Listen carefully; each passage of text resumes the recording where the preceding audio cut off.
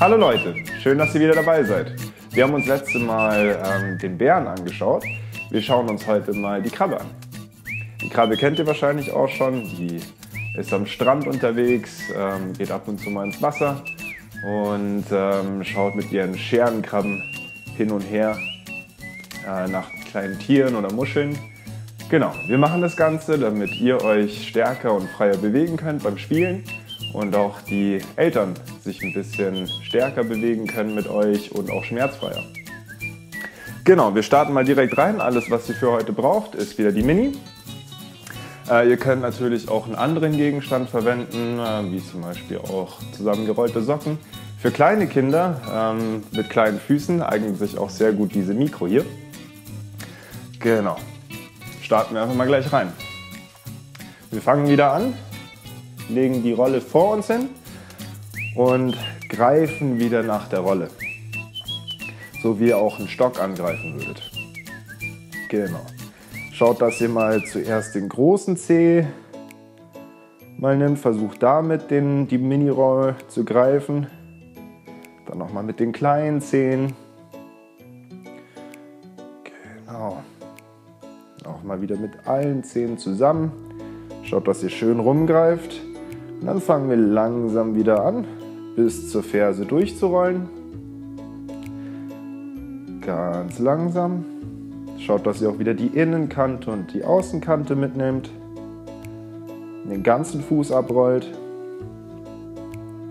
Sehr fein. Gut macht ihr das. Und dann werden wir wieder ein bisschen schneller. Wir wollen aktivierend rollen.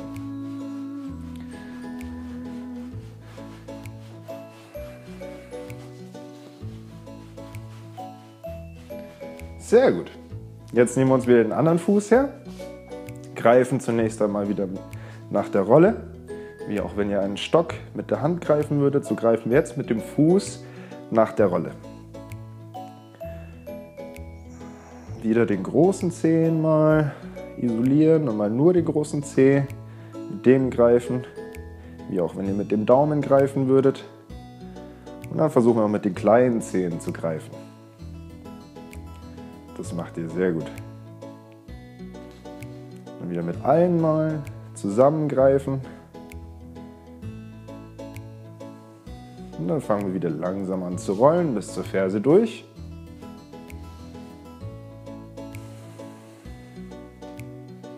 Innenkante und Außenkante wieder nicht vergessen. Schaut, dass ihr den kompletten Fuß abrollt. Und dann werden wir wieder ein bisschen schneller.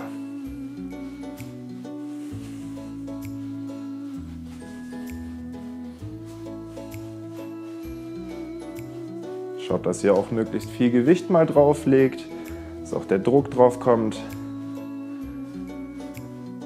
Sehr gut. So, dann nehmen wir jetzt die Rolle, legen sie uns wieder auf den Bauch, das kennt ihr schon, und rollen sie langsam an einem Bein runter. Ihr könnt dabei mit den Füßen so breit stehen, wie ihr wollt. Schaut nur, dass ihr auch mal gerade Beine dabei habt während dieser Übung und dass ihr steht. Sehr gut. Und wenn ihr bis zu den Boden kommt mit den Händen, könnt ihr gerne hier wieder mal ein bisschen schauen, dass ihr wieder den Boden ein bisschen rollt mit der Mini-Roll. Und dann kommen wir auf der anderen Seite wieder hoch.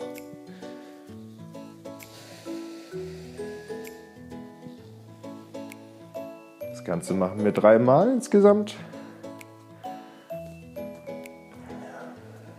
Wieder langsam runterrollen.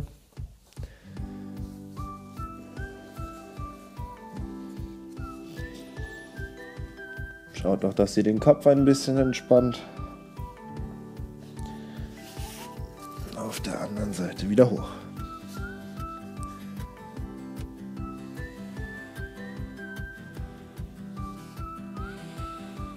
Und noch einmal runter.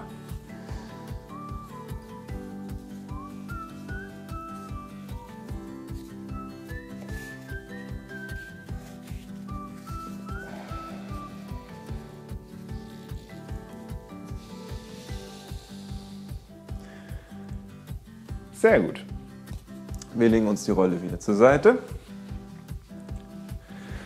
Dann schauen wir, dass wir wieder uns ein bisschen um unsere Hände kümmern. Denn die brauchen wir auch gleich wieder, genauso wie die Krabbe. Schaut, dass ihr wieder die Arme vor euch ausstreckt. Und wir kreisen wieder die Hände. Zuerst 4, 5. Und in die andere Richtung. 1, 2, 3, 4 und 5. Sehr gut. So, jetzt strecken wir die Hände mal wieder, so weit wie es geht, und die Finger, und greifen wieder zu. 2, 3, 4 und 5. Schüttel die Arme wieder gerne ein bisschen aus. Und wir kümmern uns um die Schulter. Wir nehmen einen Arm in großen, weiten Kreis nach hinten. 1, 2, 3, 4 und 5. Jetzt in die andere Richtung. 1, 2, 3, 4 und 5. Jetzt mit dem anderen Arm. 1, 2, 3, 4 und 5. Schaut, dass ihr so große Kreise wie möglich macht hier. In die andere Richtung. 1, 2, 3, 4 und 5. Sehr gut. So, damit hätten wir unser Warm-up wieder gemacht. Wir kommen wieder in der tiefen Kniebeuge, in der Hocke wieder zusammen. Schaut, dass ihr einfach hier, wie beim letzten Mal schon gesagt, einfach ein bisschen Zeit über den Tag verteilt in dieser Position verbringt. Und dann werdet ihr auch sehr schnell merken, dass eure Hüfte stärker wird, eure Beine stärker werden und euer Körper sich an diese Position langsam gewöhnt. Es hat sehr viele Vorteile. Sehr gut. So, wir kommen jetzt zu noch einer kleinen Warm-up-Übung, damit ihr gut in die Krabbe starten könnt. Schauen, dass wir uns hier einmal nach hinten etwas verlagern. Schaut, dass ihr einen guten Stand hier habt, und dann gehen wir mal mit den Beinen nach vorne. Kommen hier gerade zusammen. Schaut, dass eure Hüfte nicht nach unten schlägt, sondern dass ihr möglichst wie ein Brett da seid. Hier aktiv die Brust nach oben ausrichten, und dann kommen wir zurück. Sehr gut. Und noch einmal.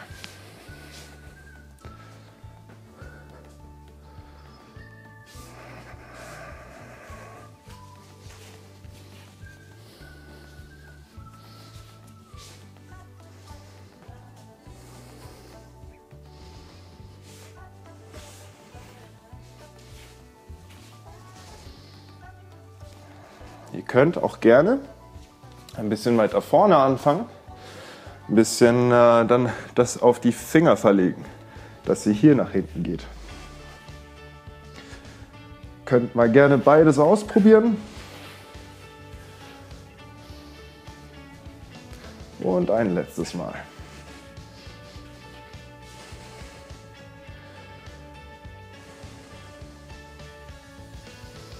Sehr gut.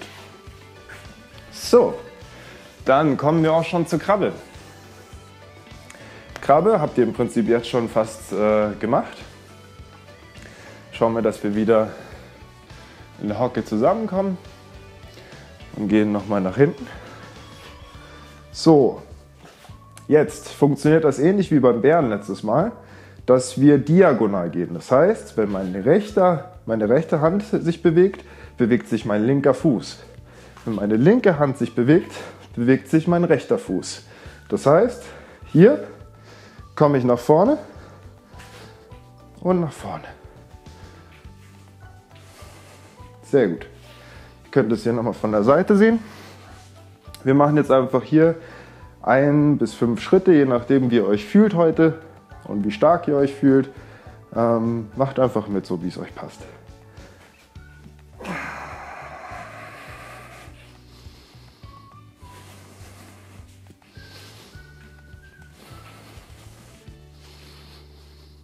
Schaut immer, dass eure Hüfte möglichst oben bleibt und ihr wirklich auch schöne Spannung im ganzen Körper habt.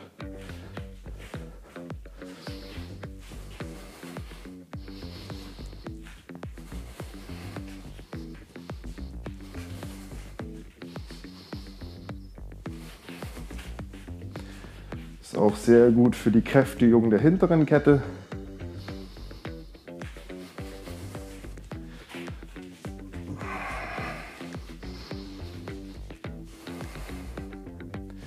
Und wir kommen zur letzten Bewegungsabfolge, bevor wir eine kleine Pause machen.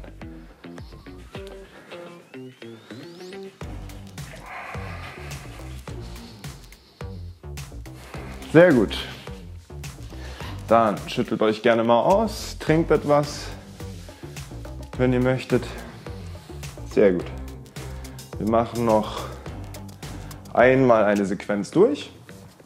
Schaut, dass ihr euch auch ein bisschen ausschüttelt noch davor. Wir haben noch 10 Sekunden. 10, 9, 8, 7, 6, 5, 4, 3, 2, 1. Und go. Wieder gegengleich. Rechte Hand, linker Fuß. Linke Hand, rechter Fuß. Rechte Hand, linker Fuß. Linke Hand, rechter Fuß. Linker Fuß, rechte Hand. Rechter Fuß, linke Hand.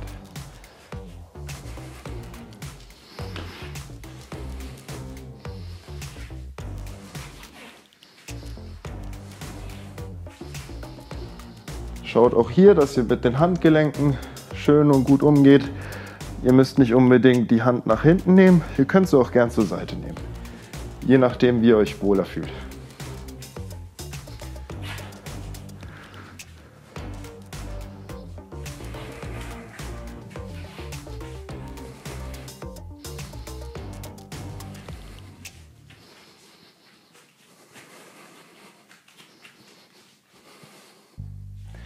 Sehr gut. Jetzt kann sich die Krabbe natürlich nicht nur nach vorne und nach hinten bewegen, sondern wir können uns auch zur Seite bewegen. Funktioniert genau ähnlich. Wir kommen wieder in die Krabbenposition und schauen jetzt auch wieder mit gegengleichen Bewegungen, dass wir zur Seite kommen. Also wieder rechte Hand, linker Fuß. Linke Hand, rechter Fuß. Und so kommen wir zur Seite.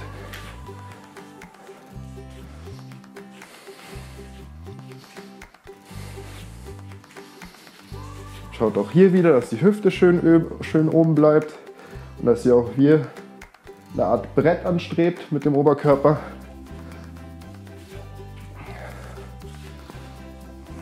Wir machen noch eine kleine Runde.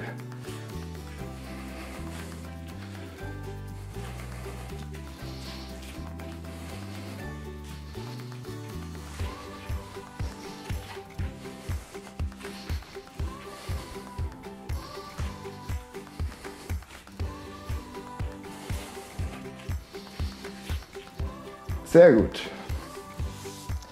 So, jetzt habt ihr schon mal die Krabbe gelernt. Wir können jetzt noch ein kleines Spielchen hinzufügen. Ähnlich wie beim Bären letztes Mal. Haben wir die Rolle benutzt, um sie ein bisschen uns hin und her zu spielen.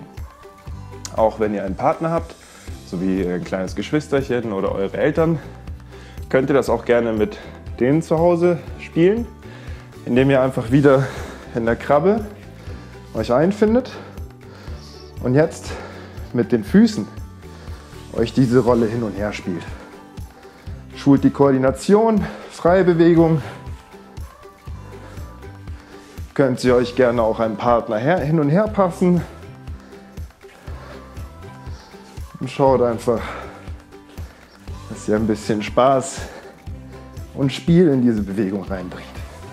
Ihr könnt es natürlich auch gerne, um es noch ein bisschen anstrengender zu machen, auch hier wieder die Arme verwenden, dass ihr hier euch die Rolle zuspielt.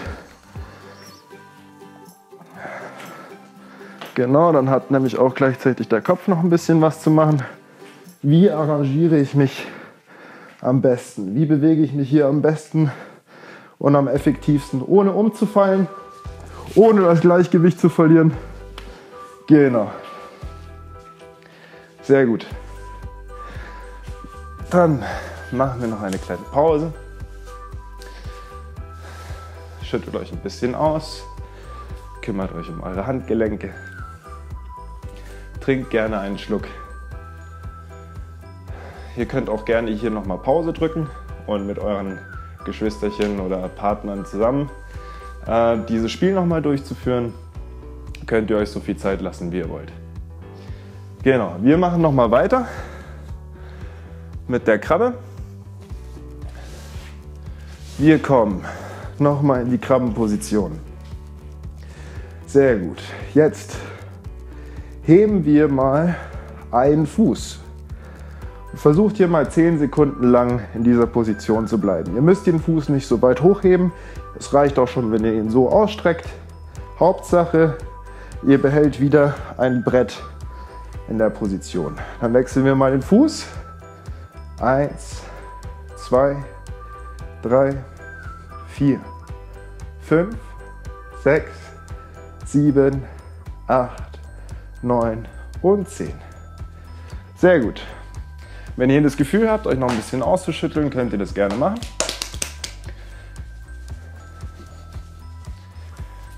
Sehr gut. Das gleiche machen wir jetzt mit den Armen. Kommen wieder in die Krabbenposition. Und jetzt heben wir einen Arm hoch. Schauen ihn nach. Ihr könnt auch gerne hier ein bisschen aufmachen, wenn ihr wollt. Hier ein bisschen Kraft reinlegen. Schaut, dass ihr euch auf einen Arm aufstützt.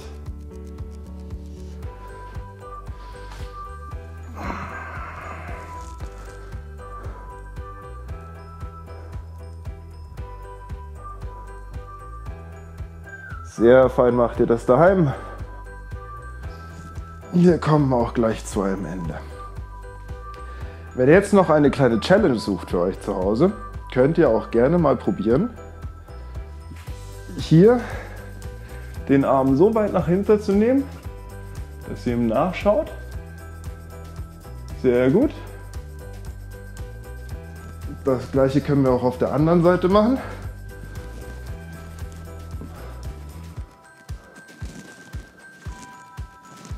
Jetzt seid ihr nämlich schon fast in der Brücke. Das heißt, nur wenn ihr euch stark genug fühlt und beweglich genug fühlt und wenn ihr euch sicher fühlt, versucht mal aus dieser Position in die Brücke zu kommen. Dabei braucht ihr natürlich extreme Stabilität im Rumpf, im Bauch, im Po, aber auch in den Beinen und natürlich in der Schulter. Ihr dreht euch am besten dann mit der Hand, die nach hinten ausgestreckt ist, dreht ihr am besten, sobald ihr euch eben auch in diese Brücke rein rotiert, dreht ihr die Hand nach innen. Das heißt, hier ist sie nach außen und jetzt dreht sie sich nach innen und ich komme in die Hüfte, in die Brücke.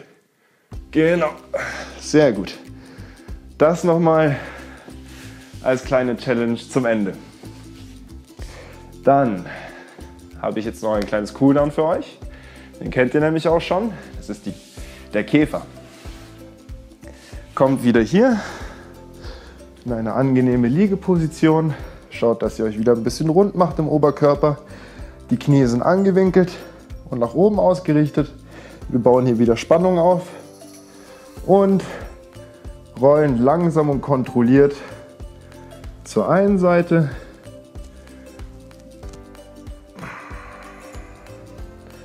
und zur anderen Seite. Lasst euch hier Zeit, genießt dieses Rollen auf dem Rücken.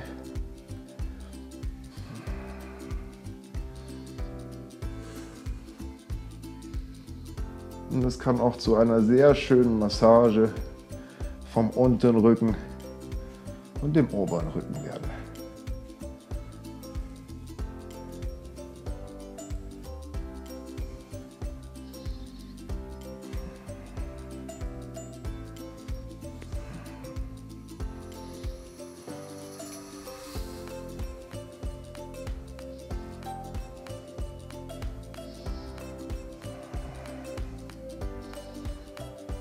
Sehr gut.